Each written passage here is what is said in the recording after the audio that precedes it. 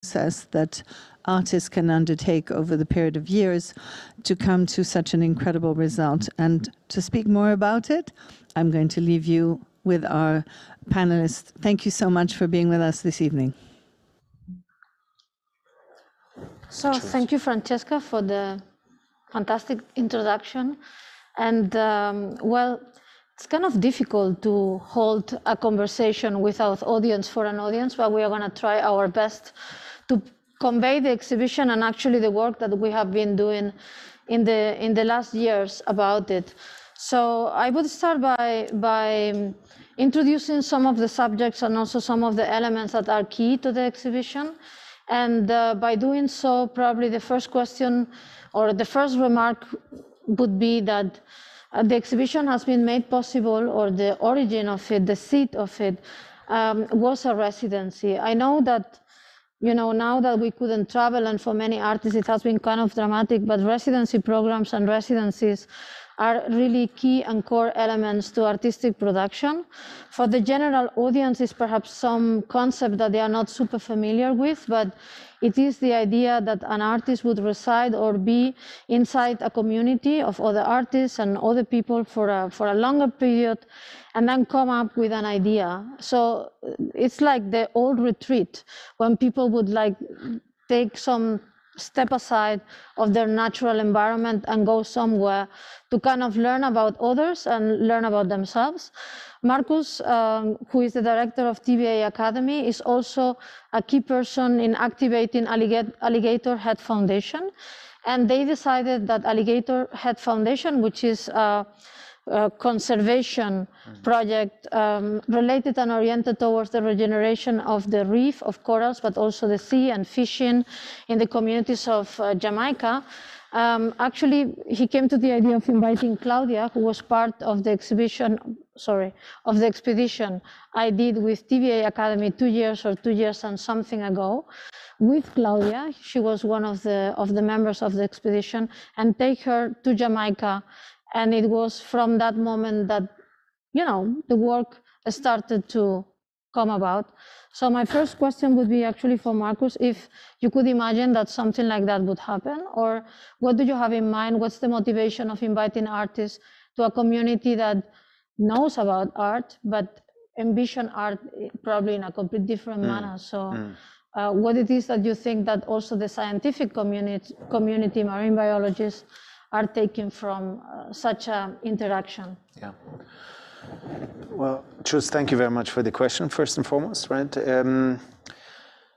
I think we need to rewind just a little bit to see where the Alligator Head Foundation came from, and then why we're hosting these residencies. So the Alligator Head Foundation was actually born out of a number of these exploratory voyages that we have been doing since 10 years now with the Academy, right? Where we were inviting artists, scientists, environmental activists, conservationists, legal experts, and so on, later more and more indigenous leadership, to come together for a certain amount of time and spend time on a boat, a 39-meter explorer vessel, the Dardanella, to really expose ourselves to the ocean, to be together, to become a collective body together, to be with, on, and in the ocean for an extended amount of time, to sense this together. And on these journeys, we've encountered a couple of phenomenal conservation projects. The first one that we really encountered that was really quite remarkable and miraculous was with a coral reef specialist from the Dominican Republic called Ruben Torres, who in one of the sandy bays of the island had initiated a coral nursery with the boys from the neighborhood. It was a kind of a neighborhood kind of community project that they did to restore the reef. And later on, when we were continuing the journey, we came to Cabo Pulmón, which is a former fishing community that at some point 25 years ago stopped fishing because they realized that the fish stocks were collapsing dramatically, and that they might be able to fish for a little while longer, but the next generation would have tremendous difficulties, and the next generation would have no chance whatsoever. And so they formed this kind of grassroots conservation effort, where they designated a certain part of the ocean as a marine protected area, no fish zone. They defended it against the neighboring fishing communities and so on.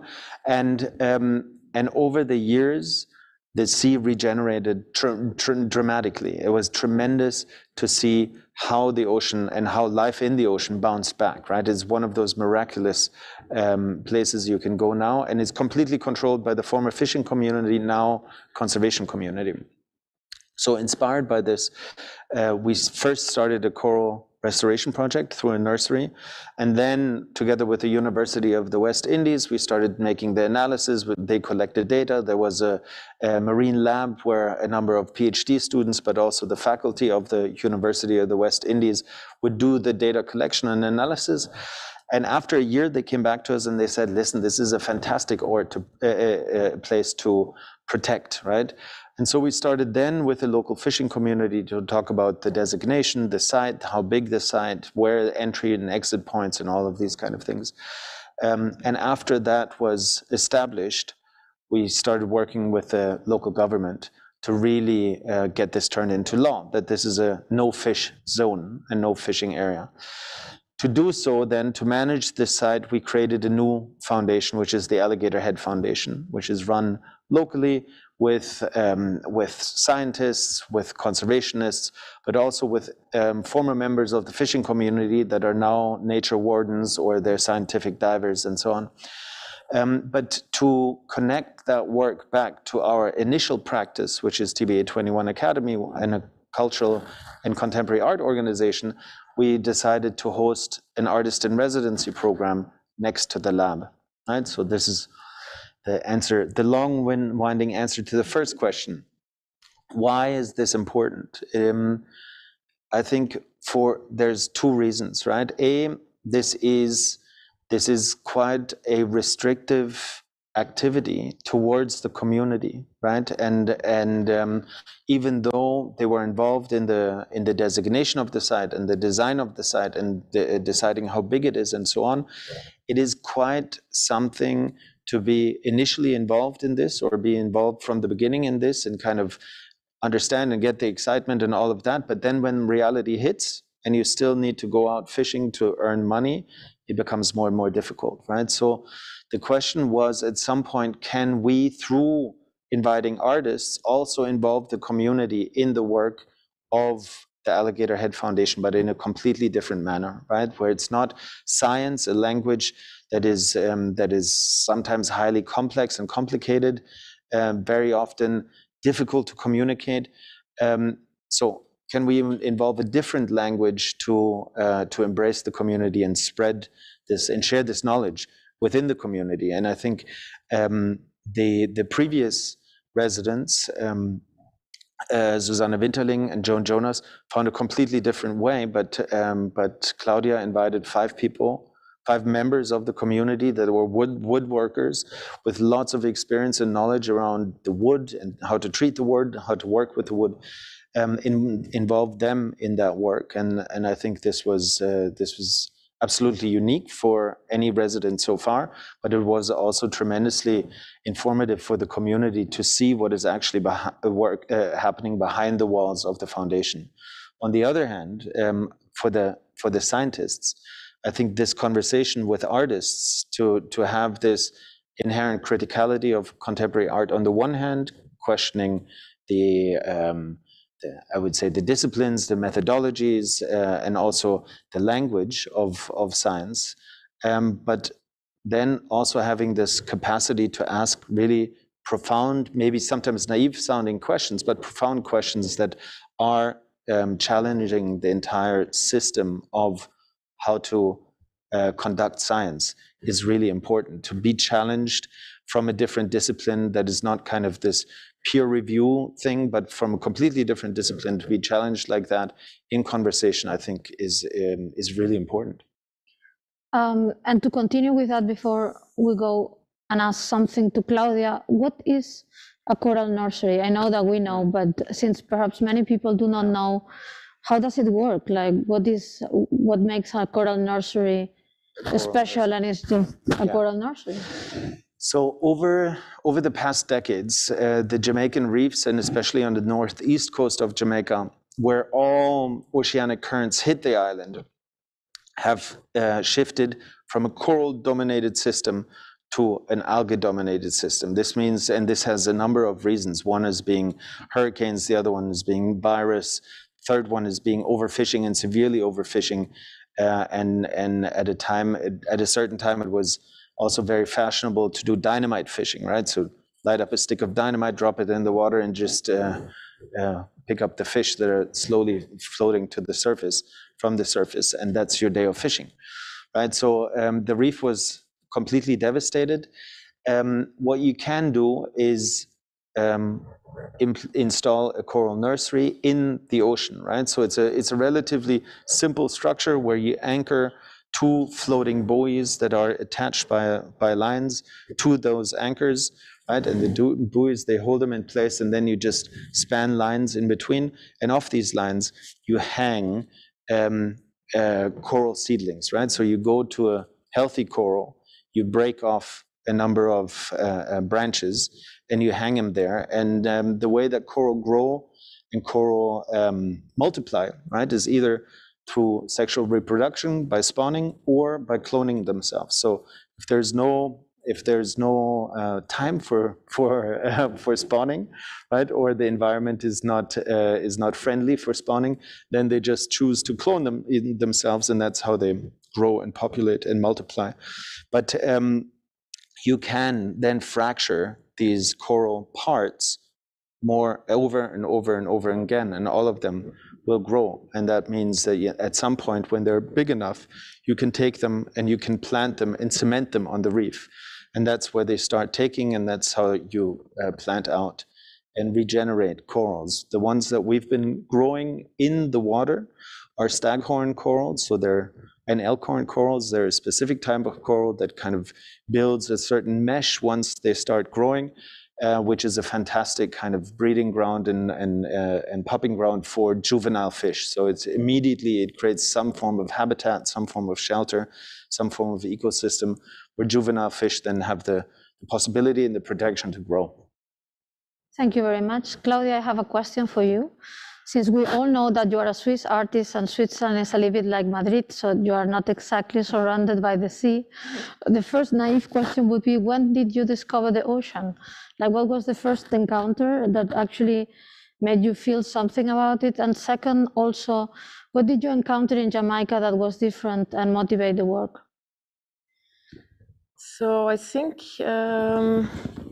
when I think about the ocean, and the first relationship I had with it was early on during childhood holidays with my families, and going out there to swim for hours and hours and hours. And at the time, as a kid, I was not diving yet, with like scuba diving.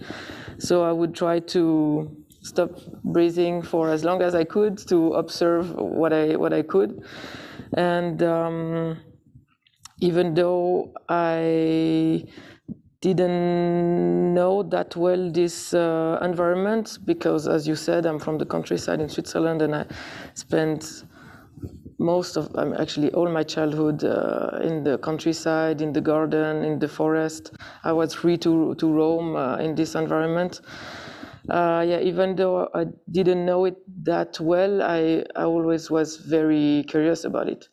And so when you invited me for the first expedition, it was really mind-blowing for me to go in New Zealand, because that was the open door finally to get to meet scientists, to get more knowledge about it. And that was the beginning of implementing ocean more profoundly into my work. But when you went to Jamaica, did you kind of knew what you would wanted out of the environment, or did the encounter with an environment that you did not know before change and challenge your work in certain aspects?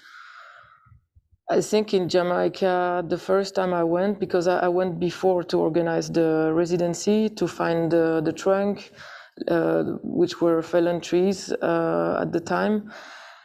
I was just completely, it was mind-blowing for me. It was incredible to see this luscious vegetation. The trees are gigantic, the leaves are gigantic. Everything, it feels home somehow. And this was really weird in a way that I felt very close to this nature very, very quickly. So I felt an amazing and really great mood and feeling to be there. I'm asking also because I think we are talking so much about Jamaica, and we are talking about this situation not because in any situation one can produce work, in any situation one can produce a new idea, but in your work, the origin of the material and the intelligence, what this material absorbs from its own environment is fundamental. I think you have been working with the wood of your own countryside, and now this wood is from another location. So this location somehow is here today. So Jamaica is here in this wood. And I think that this is not an obvious reflection for many people, because in industrialized societies, we have been trained to avoid the question of the origin of the materials or even the intelligence of the materials, because the material is just a tool to produce something. It's just a medium, but it's really nothing in itself. And in your work, you kind of restitute the language of the material. So the wood is talking about the corals, but it's also talking about the ground and about the experience of the environment, the weather, the climate change, the ocean of that part. So perhaps you can say, what did you discover in this wood that is not present in the wood of the many previous sculptures that you did in Switzerland, for example? So you're right, I'm always sourcing the wood myself, and in the case of the European sculpture, we could call them like that, it's always wood coming from my countryside, where I work with lumberjack to find the trunks. And this wood behind us has incredible properties because it's tropical, it's very heavy, it's full of life, it's very dense, it's very hard, and so difficult to cut. And into this whole family, we have different group of different species of corals, which are defined by the different wood I could find. We have actually also some sponges. The yellow guys here are made out of guinep, a wood that is endemic from the island, and we have the almond wood for the fire corals, the pillar corals made out of willow, some buttonwood, some dogwoods, and more. And all those structure, all what you can see is what I'm trying to reveal through my woodwork, through the sculptures, as I am cutting them with the chainsaw, and then with my team we are sending them down for ages, actually, to polish them until perfection, to erase the trace of the hand as well, but mostly to reveal what's inside, to see the structure, to see the life that the tree must have, and to show the time as well. So there is this idea of time through the sculptures, as we can see the ring, and then you can understand the way it has been growing. And I love to reveal that to the public. And I think also this is super important because we were talking about these communities, and one of the big sequels of negative one of colonization is the fact that communities cannot see time as a longer period, but a short time, because they need to survive. So impoverishment, questions of extraction, dependency, lack of autonomy in the way that they can relate to their own environment, made them over centuries feel that time has an incredible shortage, that they, therefore, sometimes we encounter in certain countries that they live next so near nature, less, let's say, less sensitivity towards questions that we in the West are putting forward. But it's not because they don't feel it, it's just because they have the time of survival, and the time of survival is different than the time of art and the time of sculpture and the time of science. And I think for you, Markus, do you think that this type of projects, so I was imagining this morning that we could have, the possibility of having the community seeing and experiencing what you have done. And I think that if they would exactly having a little bit back that sense of elongated time, of a time that kind of reciprocates with their idea of knowledge and nature in a much productive way than the times that they have been, by violence, submersing. So I would like to also to hear what you think, if this is not only a way of them to encounter artists, but somehow to gain a dimension of aesthetic, let's say aesthetic encounter with their own time. Yeah, I think there's a number of there's a number of other aspects to that, right? To the relationship of nature, and one is this intergenerational trauma of the Middle Passage, to be in a place that you have never chosen to be in, right? You were forced to be there, and I'm sure this manifests throughout generation in a relationship to a place, right? So that's the one thing. But regarding to the community seeing the work and being able to see the work, before the work was shipped, we actually made a presentation and a little exhibition for the Jamaican community and the community of drapers that is right next to the Alligator Head Foundation, or where the headquarters of the Alligator Head Foundation is.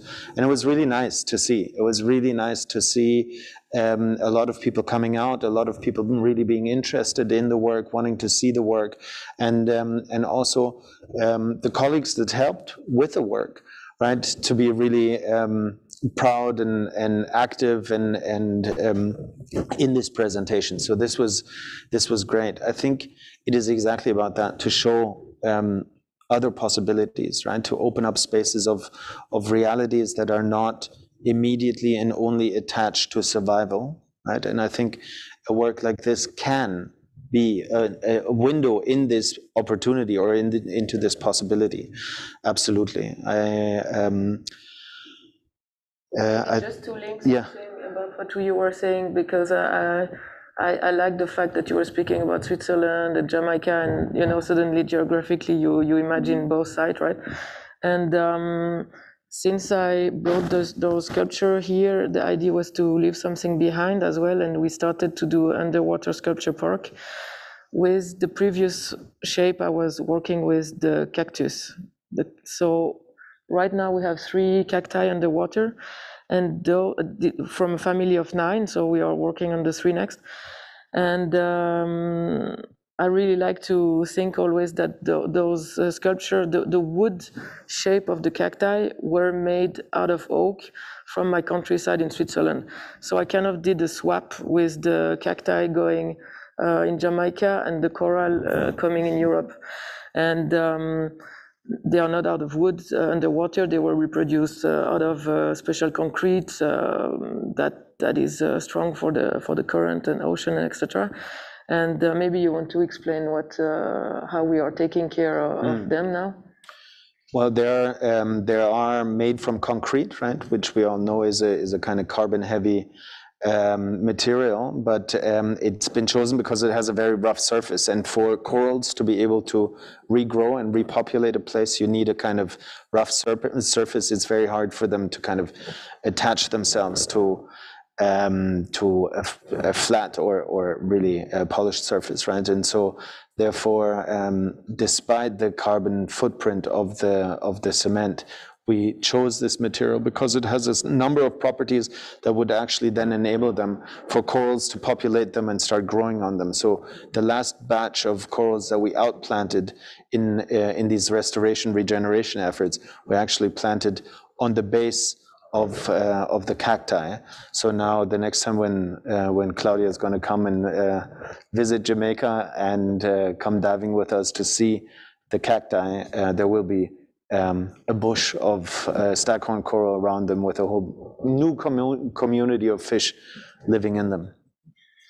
Yeah, and I was also thinking about the fact that, in this exhibition, for me, what it reveals after installing it is something that I couldn't see before. And it's so interesting that that's why probably you do exhibitions, because even if you can do renders and you can talk about it and you can put together works in your mind, when the exhibition comes into life, it brings aspects and elements that before I have not appreciated in the same manner. And one of the most important ones for me is, of course, I knew that Claudia is taking the coral out of the core of the tree. So it's like saying that inside every element of nature, there is the possibility of a mutual understanding of all other elements. So the elements are not in a separation, as we learn from the modern times and from illustration, but actually they are together. And then you can therefore kind of search for that moment of connection and then have a coral out of a tree. But then I also, when I saw the wall painting, I understood the mutuality. Not only you said it's coming from a wave. The wave is a scallop shell, so it makes that wave of a shell that you so often find in some places of the ocean. But then I thought about the waves and the fact that the waves are made of winds, and the winds make that form, and that form is actually again in the sea. Why is it repeated? And then I was thinking, it's exactly that incredible realization that there is a monumental mutuality going on and transfer of information, but then it's also a transfer of form. So I thought, it's as if animals are their own art historians, because somehow they have a sensitivity for form related to a function that anyhow has also a symbolic value. And I was kind of discovering that moment of, why is everything coming together this morning, no? And I just wonder, how do you feel about the relations of all these elements? We have the wall painting, we have the wood and the coral, which are made of different material, but of the same, for the sake of, let's say, of fiction in art. Then you have the digital that is made of artificial material and information, but yet who believes that because you really see that video and you want to kiss them and embrace them like teddy bears. You really want to haptically relate to that digital video. And then you have the wall painting again with a much more vibrant kind of sensation, almost like in an opera at night when the opera finishes. And you have this theatrical moment of closure and yet opening. So I just would like to see how this works in your mind. Like, how do you see it now that you see it, like me? Yeah, it's funny you speak about the renderings, because I lived with the rendering now for 2 years almost. So I feel somehow I'm in the rendering, but obviously it's way more powerful, and there is a whole new dimension, which is the emotion and the joy that produced the show to me to be in reality inside. And I really love to oscillate and to have this back and forth between our world and the digital world and the natural world. And this show is bringing everything at once together, because in the cube, which is a series of 4 screens that creates this cube-like sculpture. So it's more than a screen; it's really like a sculpture. The representation of the corals are here to come into life. So some are drowning, some are floating, some are swimming. They are becoming lava, snow. They are pushed by geysers. So it's all those fantasies I have about the wood sculptures that the digital realm permit to me to actually have and transform them and activate them. And I think obviously people will recognize the sculptures into the screens and have also this back and forth between the day room and the night room. And even though we are on the same level, I have the feeling we are soaking in the night room as well, which is even lower than where we are here, because we are going deeper. We are under the ocean, really. And yeah, what brings everything together then is obviously this wall painting, this morphism, this 360 degrees of colors and line, and spikes sometimes when we arrive into this very dramatic end of the pattern. And obviously optically it's very strong, and everything creates one environment, one world. So I think they live very well together, even though they will have another life later on. The show will be not here forever, but at the time, that's the way they live together. But what also brought us together is Chus, no? And even though you grew up by the sea, and I think many of your family are fishermen, right? So there is this close relationship. And even though I think you've written about octopus, the ocean was never really a topic, I find. And so can you, but now, lately, part of the curriculum at the school is art and ocean, right? And now this is the second exhibition within 7 days that you curate that has the ocean as a topic. Last week we opened Taloi Havini at Ocean Space in Venice, also curated by you.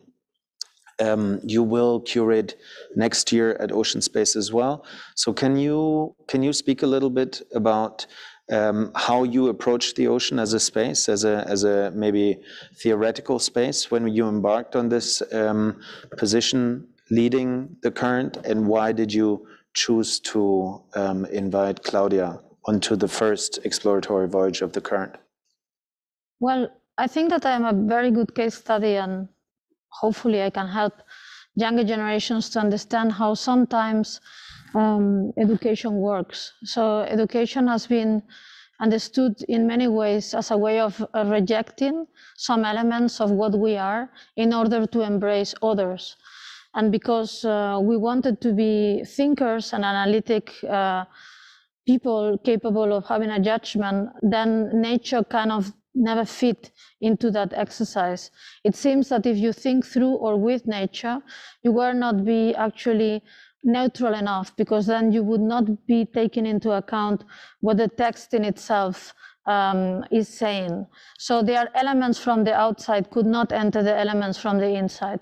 This is very, very present in a very traditional way of getting educated in the whole 20th century. The 20th century is totally a text-based century for good reasons, and I don't reject any of them. And yet, it's true that it does not help you to understand what are the connections that you establish outside the text that made possible thinking, even if you enter in some contradictions with things that you learn through reading.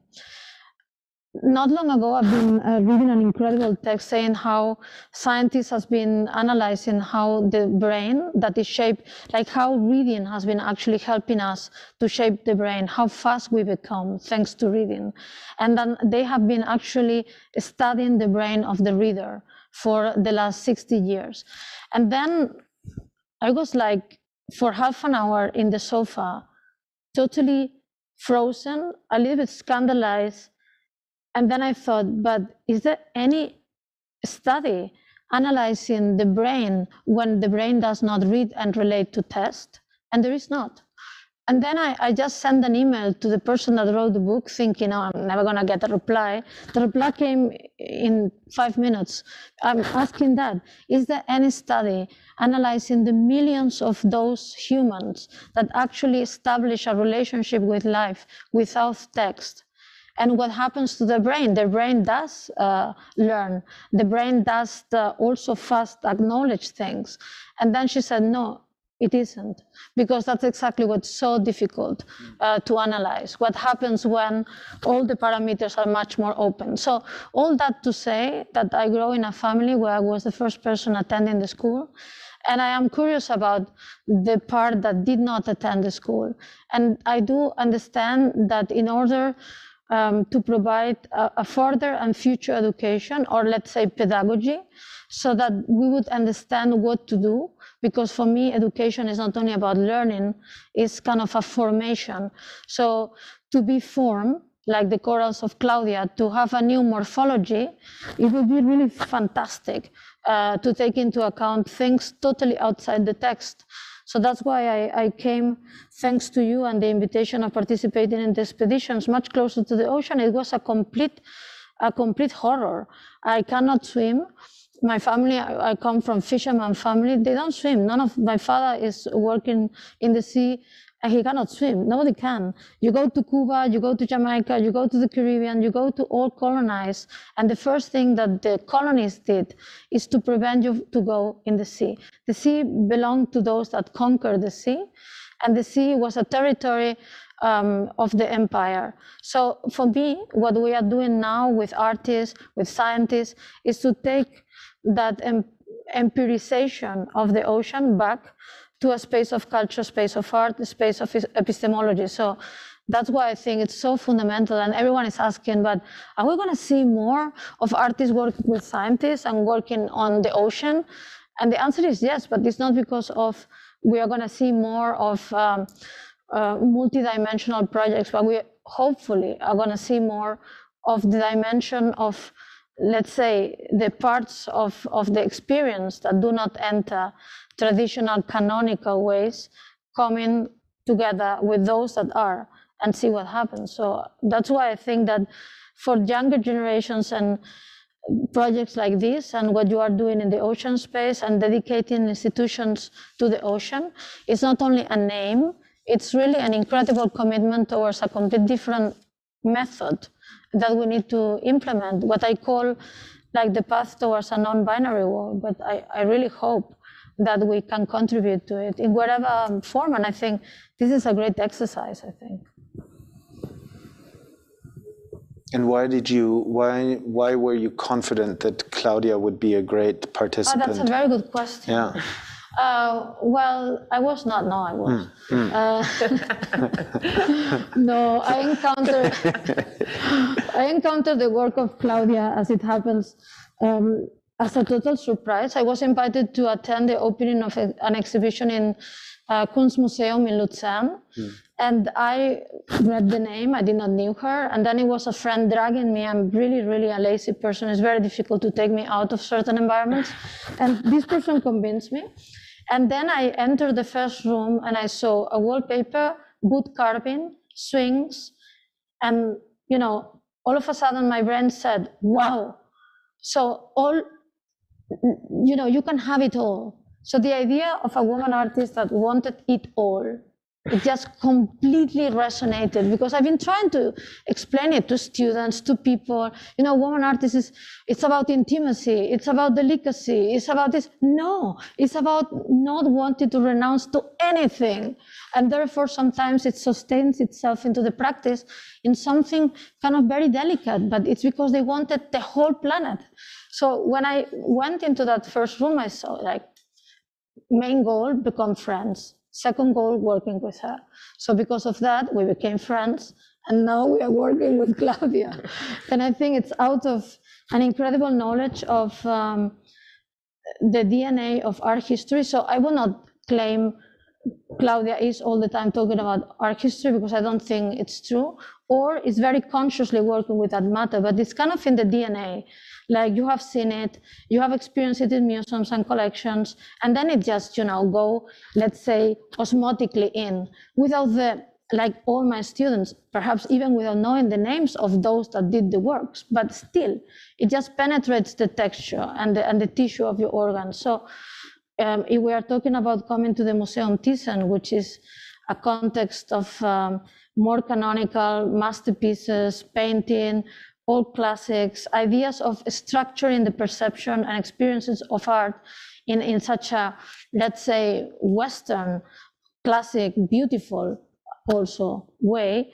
If you want to challenge that substance, you need to put something that could coexist with joy with the past and challenge it, let's say, in a bold, friendly manner. And I think that this is exactly what Claudia can do, because it pushes questions of form, composition, immersion, to moments that it goes from classicity and formalism to digital and new media tensions and environment. So I thought this is really fantastic if we can do that in Madrid. And I thought also in the context of Spain, it's very important, certain proficiency and certain perfection that is very present in her work, because this is a country that has been always having some sort of a complex of inferiority, and adores perfection. Not that we are really working towards it many times, but it's kind of a goal, and there is some sort of admiration when things just kind of fall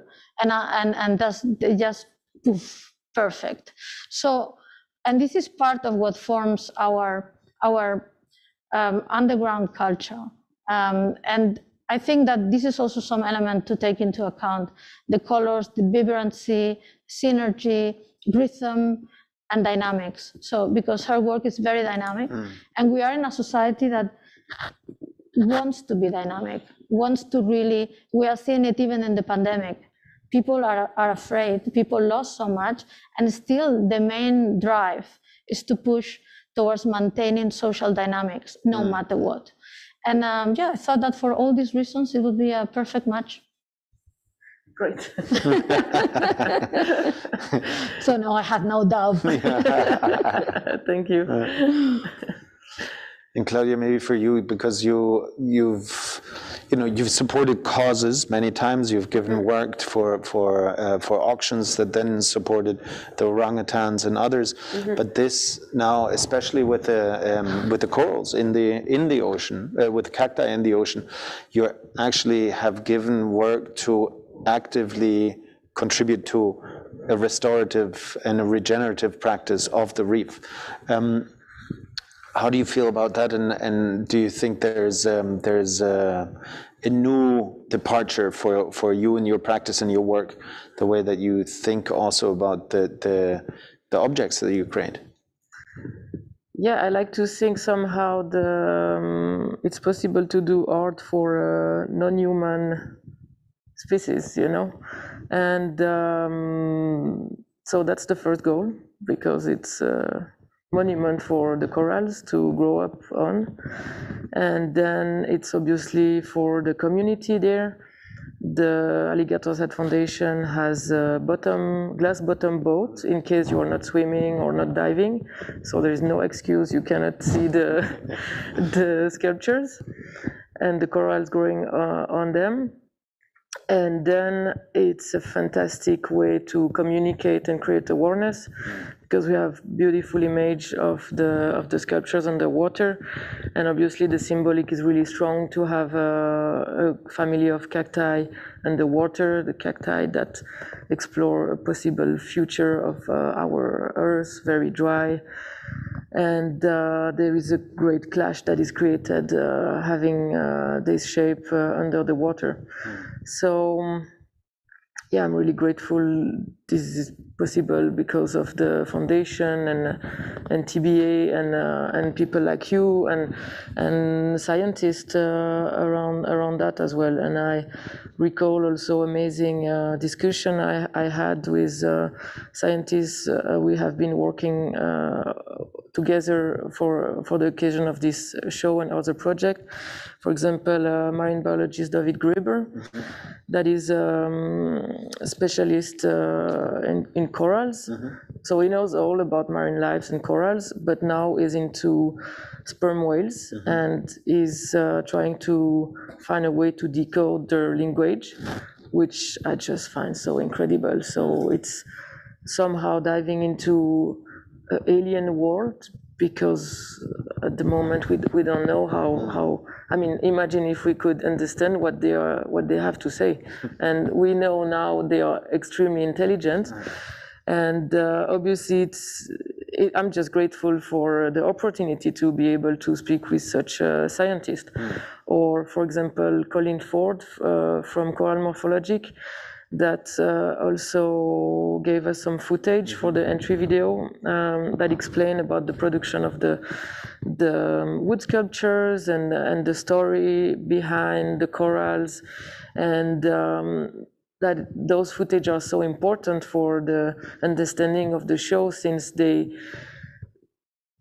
you understand how it looked like to see a coral, a bioluminescent or biofluorescent coral underwater. And I love this link between the entrance of the show and the dark room in the back, where I tried to recreate this feeling, since obviously most of us cannot see that in real life. Chus, maybe you want to talk briefly about the video at the entrance, because somehow you chose not to have an introductory wall text, but you chose a different format. And why did you choose it, and what did you actually make at the end? Yeah, I want to describe that the exhibition, when you enter, you encounter a video. And then, yeah, I don't know where to look because of that camera. Yeah. So you encounter a video, and in this video, we wanted to provide exactly because of what was I saying about text, to provide an introduction that was not text-based. And then people would just enter into the main exhibition. And this video, it's so interesting that after, so many years and working with an artist, talking about what are these images, are this documentation of the journey to Jamaica, is this then a witnessing type of video, and how can we just say what we want to say without informing through images to the audience? So at the end, we came to the conclusion that Claudia would do a selection, a narrative selection in images of going to Jamaica, encountering the people, working with the pieces that I think it's so beautiful that people have an opportunity to see how the pieces are made. I think the making of them, it also reminds about the encounter of this human and non-human, and gives an idea of what we are talking about, but showing really how she reacted in the environment. So at the end, it ended up doing that selection, and then I thought about doing a text, which is, like, I don't know how to call it, a fictional text, where the chorals are talking about themselves. So the video is just saying or telling about their surprise of meeting Claudia, because we always talk about our surprise in meeting them, but I thought it would be very beautiful if they also tell us about their surprise in meeting Claudia. And the fact, imagine how surprising it is for a coral reef to know about an artist that is there to make more corals. So this is just immense. So that's what I did in the first video with Claudia. And I think that is very beautiful, because in this first video and in the second video, which is a more high-end digital animation activation of the corals, in both, there is something for me absolutely fundamental in life, which is a naive, sweet, beautiful way of giving yourself into experiences without cynicism. So you just want to enjoy. And I think that this is a balance that's very present in the exhibition. And it's and I think Claudia has been so many times telling me about the quotes of cartoons that we have seen when we were kids, or quotes of pop elements in culture. And for me, the major glory of this exhibition would be that some kids come and TikTok in it and start just using it and relating to it, and encounter the exhibition, encounter art, encounter the corals, encounter the ocean, and encounter their own communities inside this kind of environment. And I think that would be really great if people just start to, navigate and be immersed in whatever form they consider that it brings them joy and, an opportunity to reflect on their own lives. So, they are saying that we only have 5 minutes. Good. Then I'm gonna say something very useful. Yes. Which is that there is a website in this fantastic foundation, TVA 21 Academy, and in Museum Thyssen is a link, which is called Stage. And in Stage, they have been producing works by contemporary young artists. And Claudia is going to be part of this commissioning program with a video similar to the one in the entrance. And it's going to be a whole program of Ocean Uni dedicated. And Ocean Uni is a platform that is activated by Daniela Zillman and Markus Reymann. And it's part of the ocean space. But it's just an opportunity to have seminars online, reflecting online, giving material, and people can download text and see and participate again. So I think now it's really fundamental to say that we really make an effort to do as much as we could to provide those tools to share, because it's going to be difficult for many people to come to Madrid or even imagine it. And I think that there is so many entrances of the exhibition that you can experience even if perhaps you are not in it, but perhaps some friends of you are in it. So that's kind of very important as well those days. So thank you so much. If you want to say some last words, Claudia, Markus. Well, did you like Madrid? Yeah, I love Madrid. I have been staying in the same zone since I arrived, actually. But the food is excellent. People are extremely, extremely nice. And it has been a really super nice experience to be here and to be welcomed so warmly by the museum and everyone. And yeah, as a last word, I'd like to thank everyone. Thank the team of the museum, the team of the TBA 21, the TBA 21 Academy, and my studio, and all my assistants that helped on the wood sculptures, the wood carver from Jamaica, the assistant, the wall painting team. Everything was really painted by hand. Maybe I just need to notice that, because it looks quite perfect, and sometimes we can lose this human touch in the work. And I'd like to thank also the computer science department of the University of Freiburg in Germany, whom I did digital animation with, and Egon Elliott, my dear friend and longtime collaborator, for composing the music for the animations. Yeah, the wood carvers, many, the 5 wood carvers in Jamaica, and the team in Jamaica of the Alligator Head Foundation that kind of supported you and welcomed you in the work. And then I think then to close the circle, right, and go back to the beginning of this talk to also thank and mention Francesca Thyssen-Bornemisza, who makes all of this possible, and who lets us develop these ways of relating, these ways of meandering, searching, investigating, finding, supports this generously, challenges wherever she can to make it a bit bigger, a bit more fun, a bit more.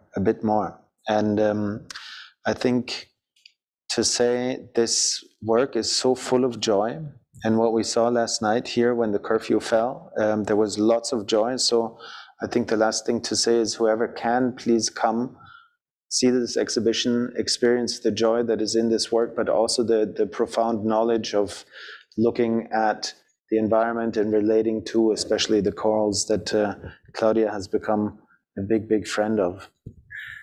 Thank you. Thank you so much. Thank you. Thank you to all of you for bearing with us. So thank you. Thank you.